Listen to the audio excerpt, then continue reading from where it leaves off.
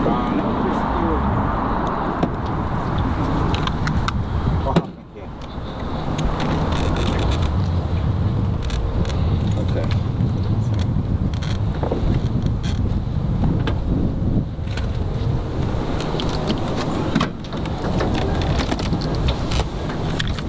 Alright, hello everyone, Jose Gregorio here, and today I'm reviewing this small airplane with the pilot instructor David Duvack.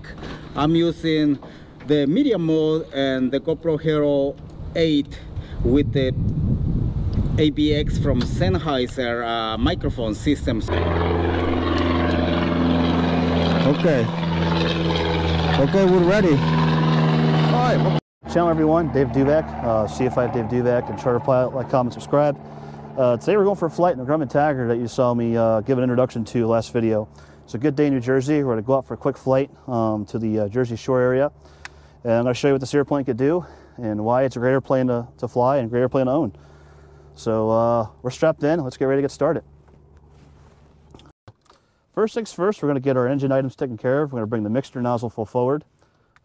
Plane just flew. I took it around the pattern a couple times before the camera guy got here, so we're going to give it a little bit of gas with the throttle, and we're going to turn on the master switch. And I change the tanks from the right tank to the left tank. Okay, and I'm situating the brakes with my feet, and then we get the fuel pump turned on. We get our outside lights turned on. Look around. I just gave our other camera guy the signal, so I don't run him over. Clear prop. I'm going to partially close this so we don't freeze ourselves to death. Not that it's cold out today, but it does get cool in here fast. So here we go. Engine starts. All right. Okay. Yes, I do. Yeah. So, first thing to check to get the engine going is the oil pressure. Now we're shutting down. And we fire up the radio.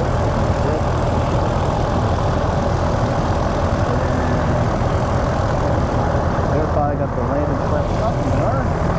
Fuel pump will come off temporarily. There's the mixture run operations like this. And then we'll position out to the taxiway. So, yes. This airplane I use brakes the only time to steer. A little right brake, a little right.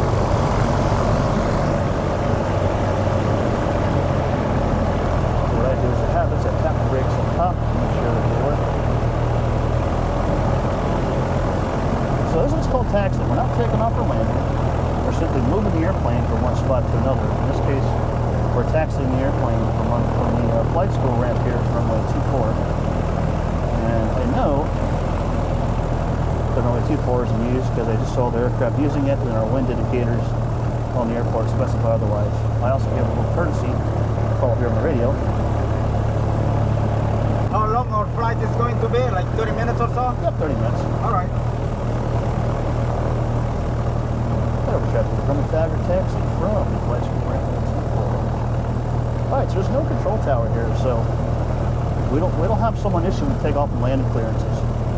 It's up to us to see and avoid other aircraft. Someone just called the position on the radio. We have what's called the Unicom frequency, and that's a frequency that allows us to transmit blind transmissions on the Unicom, and lets other pilots know that, hey, you know, we're out and about doing our thing in the area. So as I said, this is an introduction to the Grumman video, but I'm also making this kind of a what we do every day as pilots kind of video, because I never got a video of me flying.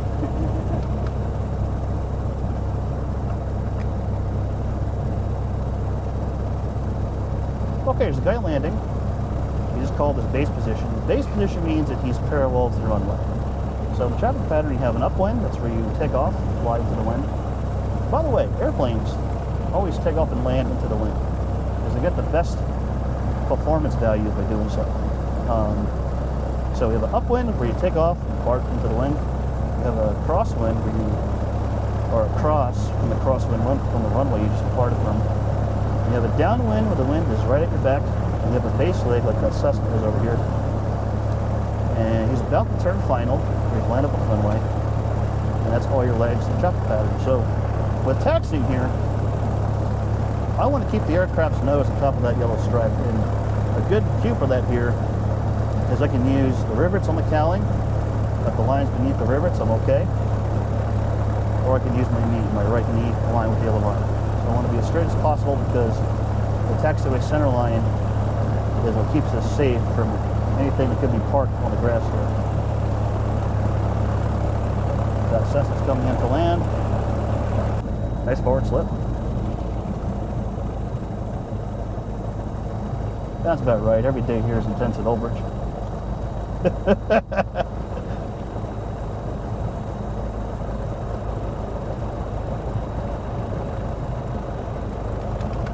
So the pole, here's the hold area where we do our safety checks. So that yields our line there with our stop sign. Place the aircraft on beam like so. So we'll verify the fuel pump is back on, so we have fuel flow to take off. And most airplanes have a pitch trim wheel. You're probably not going to pick it up in the video. It's situated between me and you. On the Grumman, you have to feel it out. The Cessna, you can actually see it. And then I'm going to check the controls, make sure we need fuel. All right, know the wind. We'll set the heading indicators for the compass for that. Extra rich. And then we're going to do an ignition check. We're going to power up a little bit. It's about 1700. What calls for the plane. What I'm doing is I'm checking the mag unit.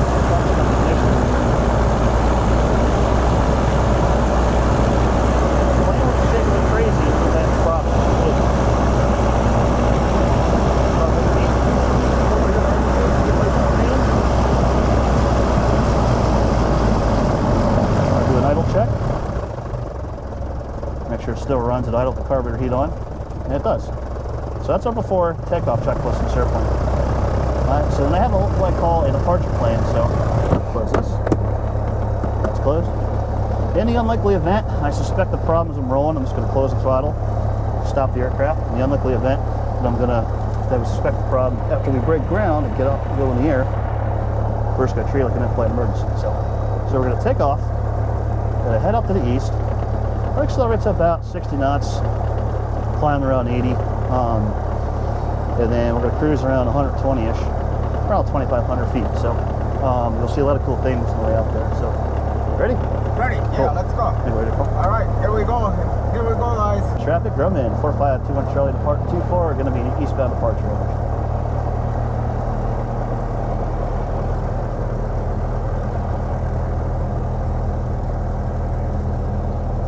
You're strapped in, I'm strapped in. I'm strapped in. Good. Yeah.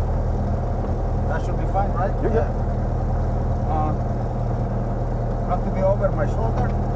You're good. You got your shoulder harness, okay. It's not on my shoulder though. Okay, very cool. Oh, now I got it. Okay. There you go. By the way, you're not going to go flying more, so. Right. Okay, that's in, that's in, that's in. Oh yeah, talking about the smaller spaces, this is one, right? It's a good airplane now, you'll see. Yeah. All right, let's rock and roll. All right, here we go. Power's coming up. All right, power set, it's alive.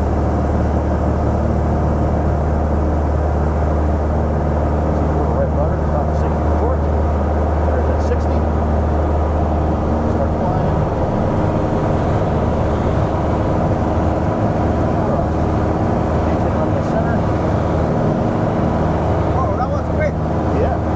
Off in a hurry. I like the 172. I don't think I even used 1,000 foot of runway right there.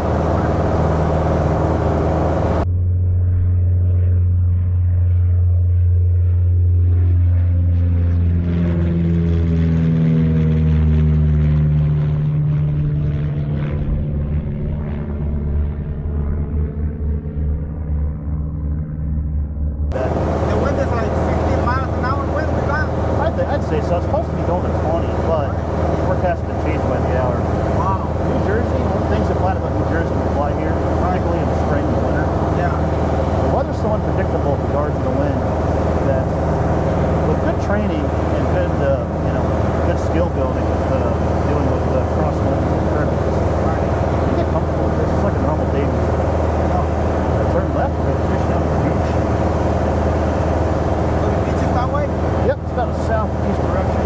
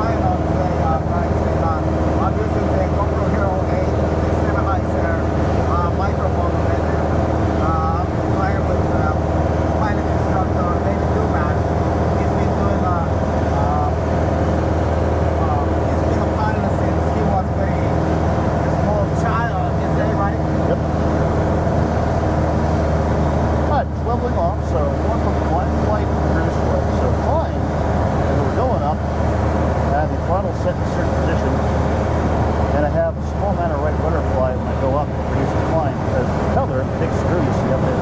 Sorry about that. Uses this thing called torque, where it wants to throw the airplane up to what you want it to do. We have a thing called Newton's law in aviation. So every action is equal out. So you want to take off the airplane straight, but the prop is going. The prop is making the aircraft move up to what you want to do.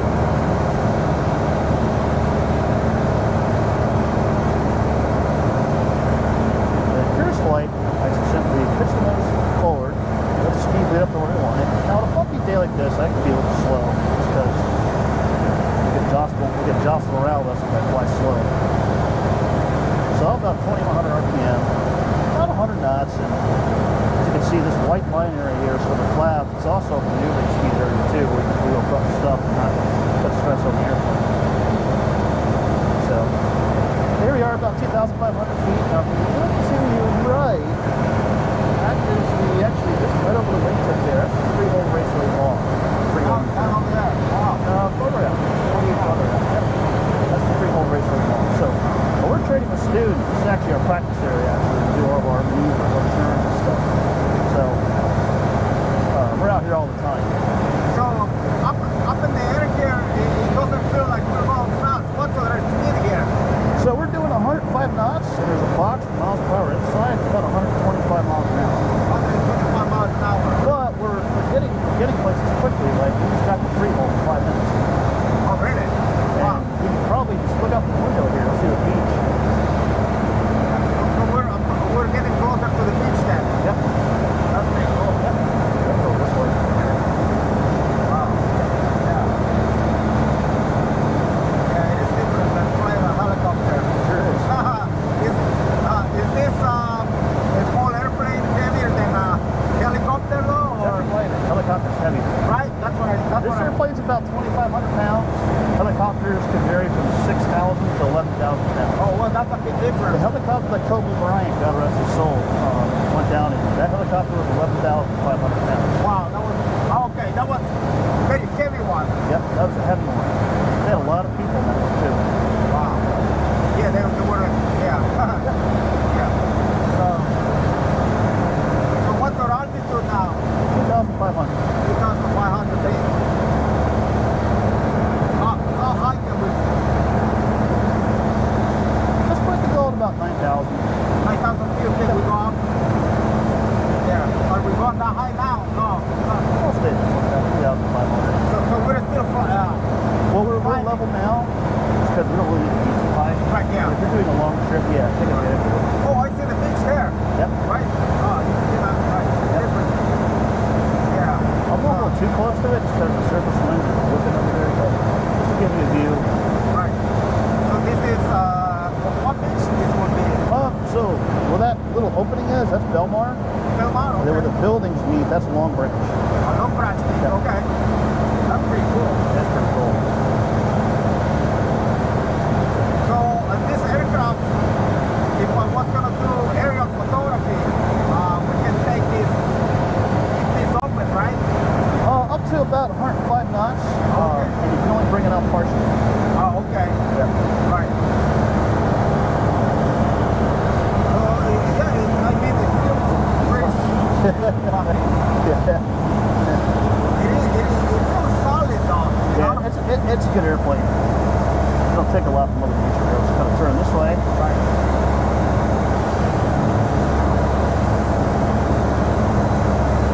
What is that? What river is that? Delaware River? No, that's not the river. That, I believe, is a park that connects to Colts Neck, New Jersey. Oh, okay. Not sure what that is, though. That over there is Maneuverability. That other opening, Maneuverability, New Jersey. Is that what it is over there? Yeah. Oh, yeah, I can see New York City there. Is that New York City? It is New York City. It's hazy. You won't see it too well. But yeah, normally you see that clear from here. So we're flying along the beach now. Kinda. We're kind of parallel up by a few miles.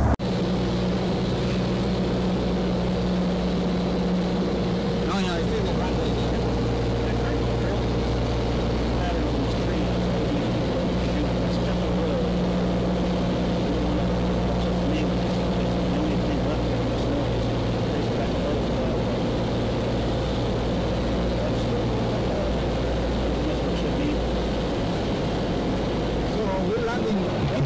visually, right? Visually landing. Yeah, so we got runway slope indicator, so it's too wide to be too high. I've always liked to be a little high in this place. Oh, okay. Because of the tree. Yeah. So when it goes white to red, that means we're going nice even twice. So we're communicating with those lights. Yep. We're landing.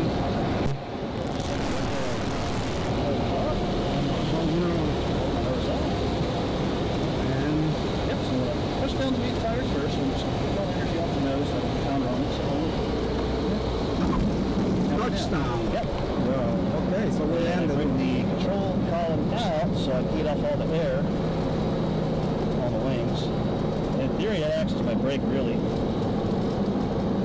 Oh wow, that was a good flight. It was about 20 minutes or so? Probably. Yeah.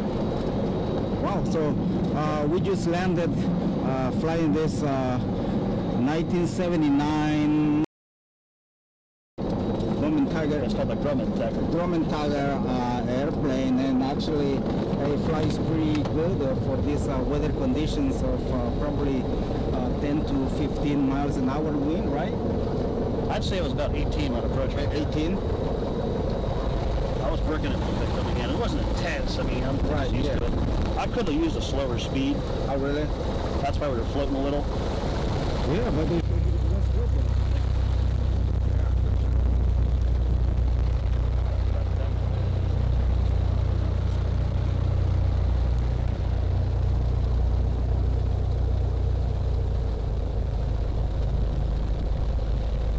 Ahorita que le voy filmando las pinches nalgas al güey. Es cabrón. Míralo, míralo.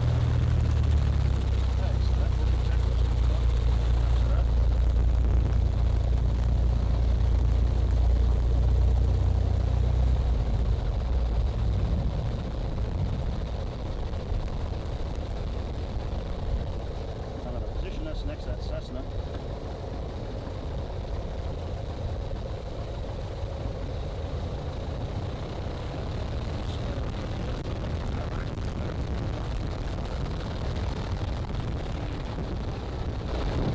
Alright, first things first, we'll turn off the radios. Then we'll turn off the lights. Spin the gas with the mixer gauge. Stop to stop. And turn the keys to the off position. Then we get rid of the strobe lights, beacon stays on, master comes off, keys always go on dash. So there you have it. So that's an introduction to what we do as pilots into this airplane. If you like what you see, hit the like button, subscribe to my channel. Feel free to leave any comments as to what more material you might want to see. So thanks for flying. We'll see you at Dave Duvack. Look forward to seeing you guys down the road. See you guys on my next video. Thank you for watching. Cheers.